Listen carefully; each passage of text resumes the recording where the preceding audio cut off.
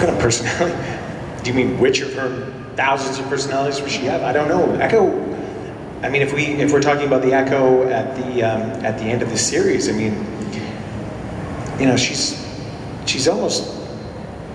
not human anymore. She's becoming a god in some ways. Could you imagine a human having the capacity to download and imprint thousands and thousands of different personalities and all their knowledge and their skills and everything? It's godlike. It's godlike. So I don't know. Maybe she'd fill in that vacant spot. Kick Metatron's ass out of there, and yeah, I think Eliza would do a fantastic job at that too. Thank you.